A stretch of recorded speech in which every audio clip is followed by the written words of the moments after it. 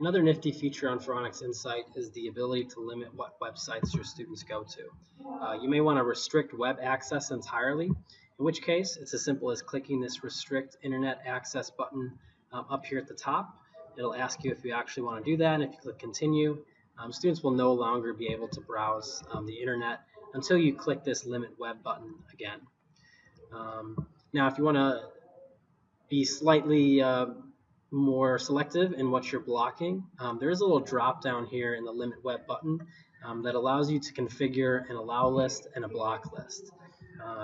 In this case, I can say that I only want to allow certain websites like Apex Learning or Compass, math.com, other educational websites, and I can put those in list form here, and students will only be able to use those websites, and if they try to leave those websites to go elsewhere, it's just going to throw up an error and not let them go anywhere.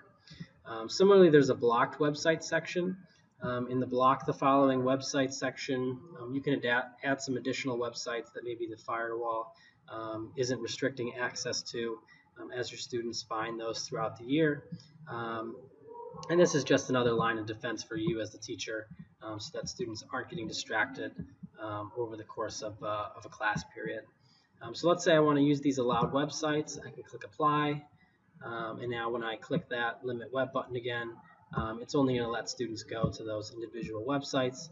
And again, if I want to take that off, all I have to do is click that button once again, and they'll have access to what they usually would anytime they log on to a student computer.